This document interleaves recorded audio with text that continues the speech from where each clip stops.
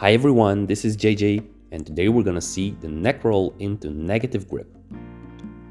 Now there are a few steps to facilitate ourselves into this trick. The first one is that we hold the nunchaku at the back of the stick, so not near the chain or the rope or whatever connector you have, but at the back of the stick. The second one is that we're gonna stretch our arm and do a horizontal figure 8 motion, as you can see right here. This way, we're gonna actually kick off the trick, but it's also gonna help us end up with the back of our hand, as you will see right here, towards our neck, so when we bring the nunchaku towards our neck. And that's the way you wanna release the nunchaku. When you hit the back of your hand towards your neck, if you release then, the roll will be the smoothest that you can have.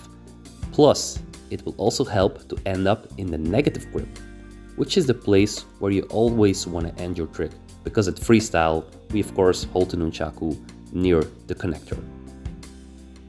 So this is a trick that rolls very smoothly, as you can see right here. It's one you can use anytime, everywhere, and I think it's a really nice switch between probably the rest of your tricks. For this trick, I also want to give you an idea how to put it in a combination. So I chose to put it in a combination with an aerial behind the back but under armpit, then a lay flat push off, then a neck roll to negative grip, and then end up with a thumb roll. So it's up to you how you combine this trick into a combo, but I think it's really, as you can see, just possible to do.